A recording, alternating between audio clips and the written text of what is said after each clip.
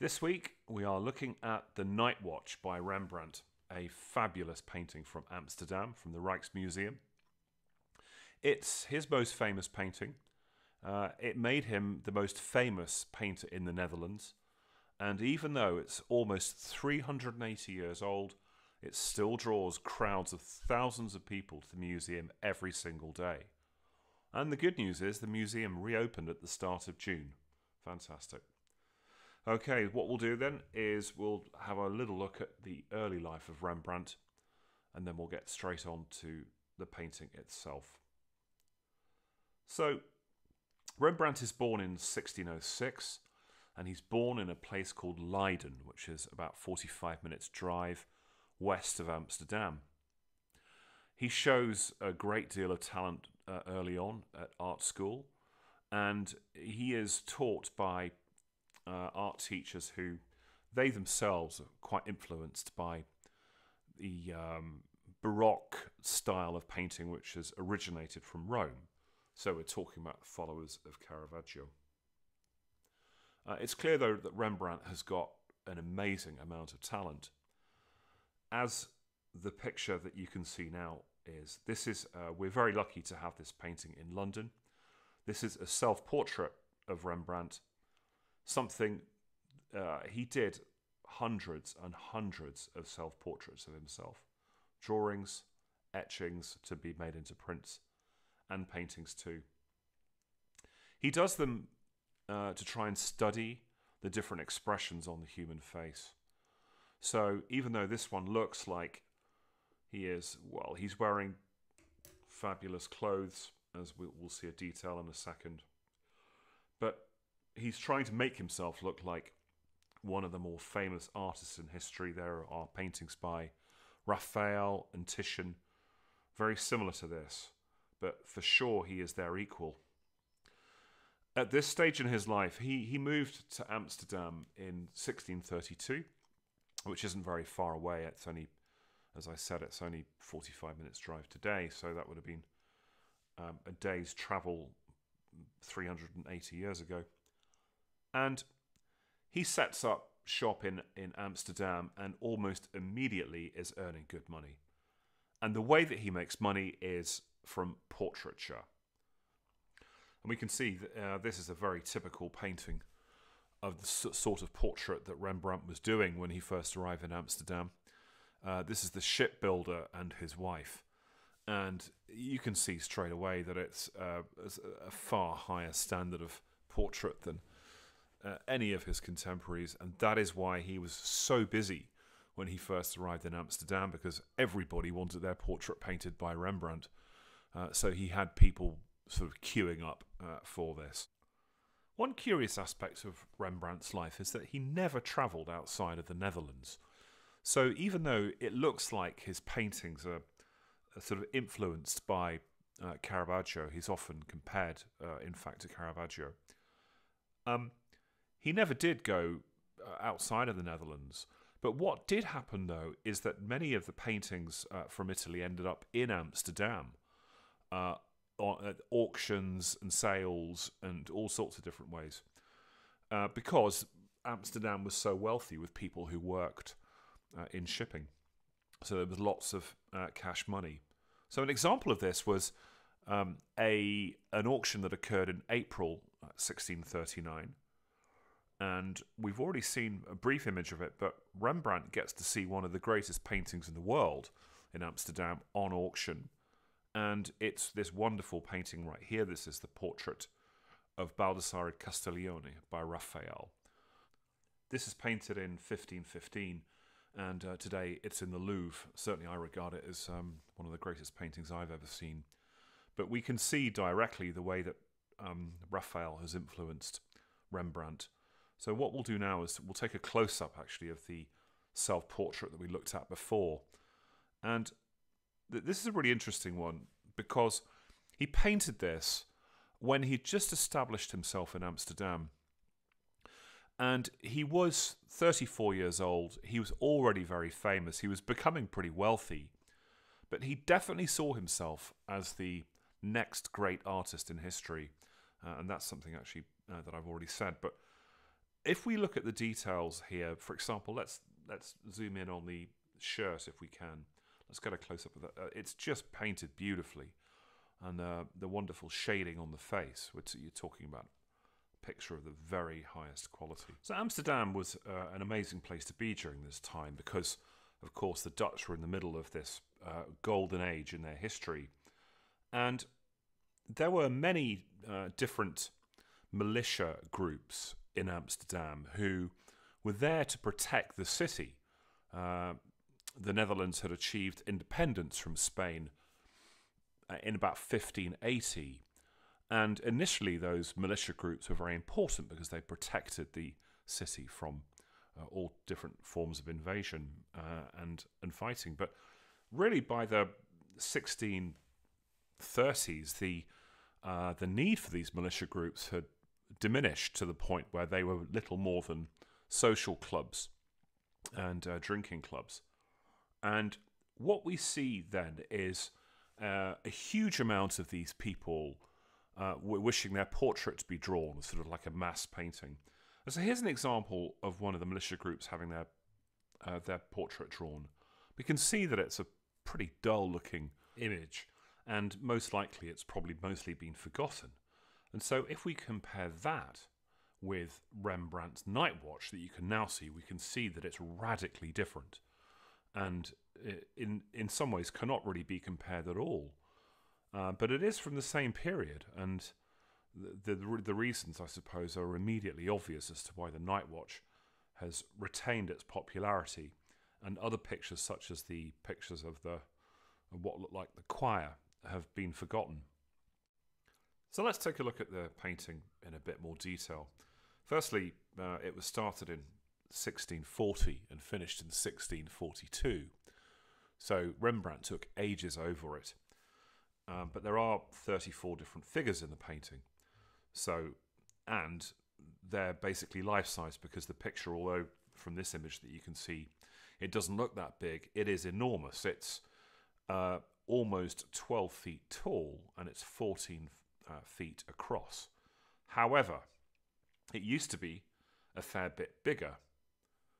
And what happened to it is that it was moved actually from the original location, and it was moved to the town hall of Amsterdam in 1715. And to accommodate that space, which was pretty tight, I think there were pictures all over these walls, 4 or 5 feet deep.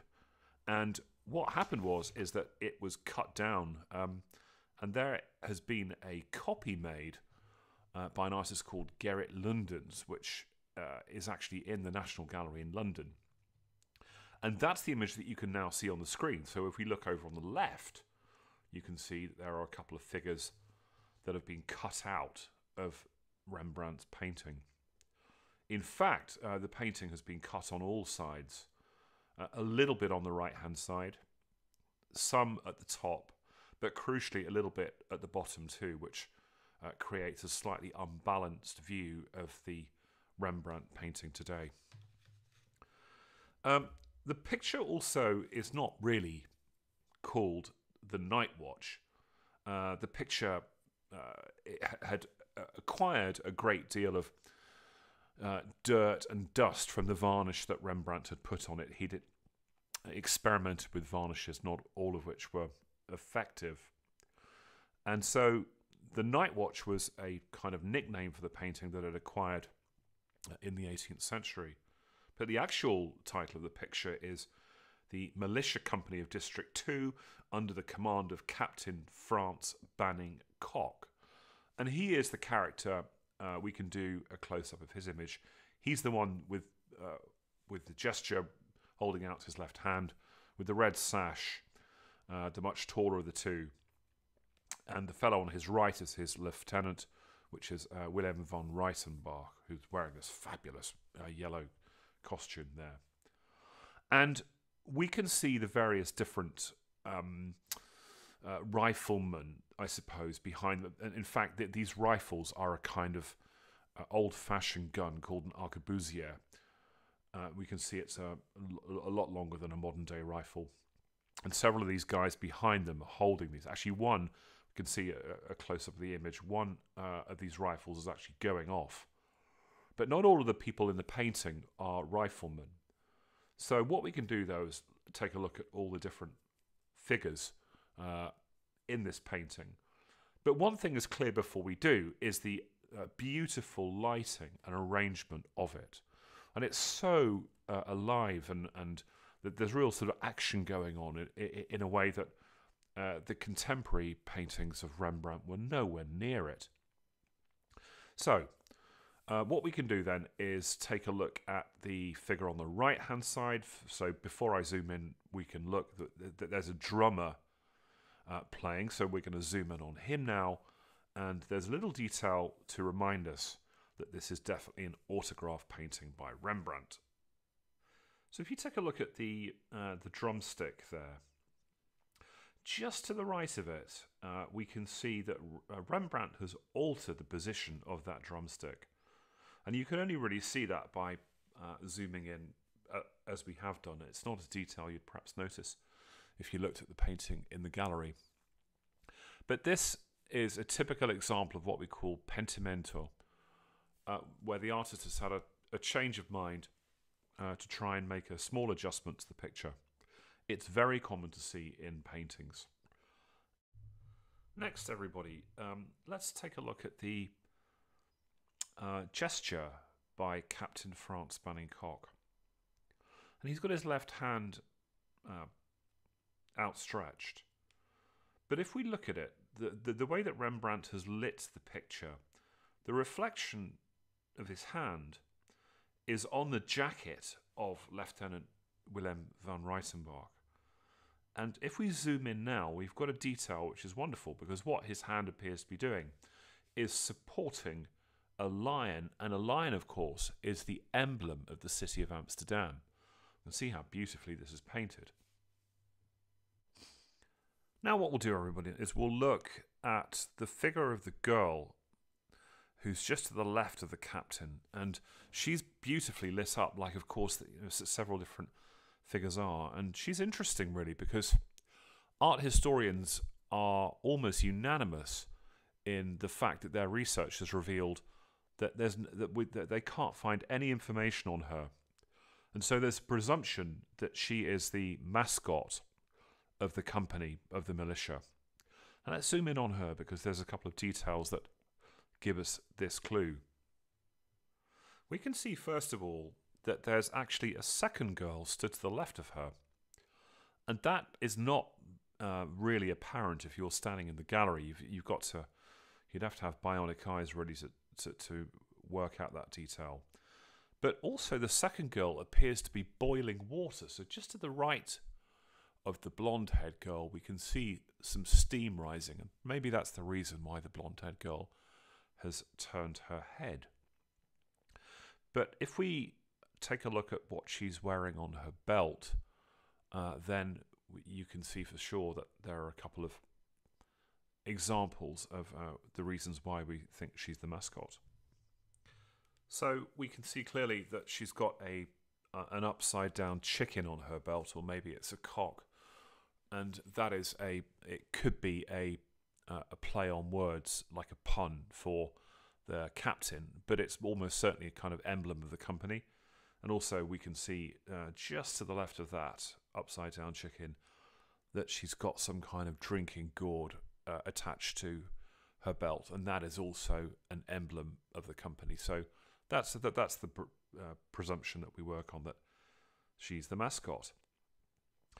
There are a couple of other very interesting figures to look at, and quite brilliantly Rembrandt has painted himself in this painting, and that's why we can't take the picture too seriously, because it seems like a great piece of comedy now if we zoom in on him and look at him. And this is one of the reasons why the painting's so great. So here he is, just peeking over the shoulder of the ensign who's flying the flag, and he's clearly giggling, and it's just really funny. So there he is, just with one eye looking over the shoulder there. Let's take a look at the image of the dog over on the right hand side of the painting. If you can all see that, let's zoom in on the dog. The dog looks like a sort of ghost, And actually that's unfortunate, because in this particular case, the paint itself has faded away. And so that is why the dog does look like a ghost. It's simply the fact that Rembrandt's original painting has faded out. Unfortunately, the painting has suffered a fair amount of abuse, which is unfortunately becoming quite common for the world's most famous paintings. The first episode of this was in January 1911, and it turns out 1911 was not a good year for the famous paintings of the world, because that's also, of course, the year that Mona Lisa got stolen. But in this particular case, an attempt was made at slashing the painting with a knife. The image that you're looking at on screen now is from 1975, when a lunatic took a bread knife to the painting, and we can see that it's badly slashed in several places. And what happened to the painting at that point was that it was relined. So relined is when they glue a new piece of canvas onto the back of the old canvas, amongst other treatments that the experts carried out. So now, although actually the marks on the paint, you can still see the marks from that, they've been disguised pretty well. And then the third one, sadly, was in April 1990, when someone sprayed acid at the painting through a kind of pump-action water gun, like you'd water your plants with or something. And in that case, actually, the museum staff responded very rapidly to it and threw bottles of water over the painting quickly. And in this case, the acid didn't go beyond even the varnish layer, so that was a huge relief. In 2019, the Rijksmuseum undertook a couple of projects to understand the Night Watch a little bit better by photographing it in a great deal of detail. One of these projects was to understand the components of the pigments that Rembrandt had used. And that technique is very similar to what NASA had used in the 1970s to analyse the different minerals on Mars of their chemical composition. But also the painting has been photographed to create an amazing image which is on the Rijksmuseum website now as of May 2020. And it's a 44 gigapixel photo of the painting. So you can zoom right in on the tiniest details. It's an extraordinary experience to look at the painting in this level of detail. The other one that I can think of which is similar would be Picasso's Guernica, and so the Reina Sofia website in Madrid has got exactly the same. But this is a highly recommended activity.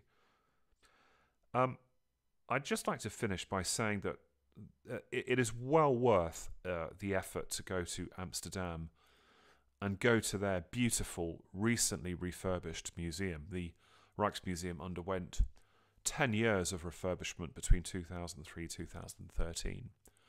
And the result is fantastic. And the Night Watch today holds its position as the most important painting in the museum. It has its own room.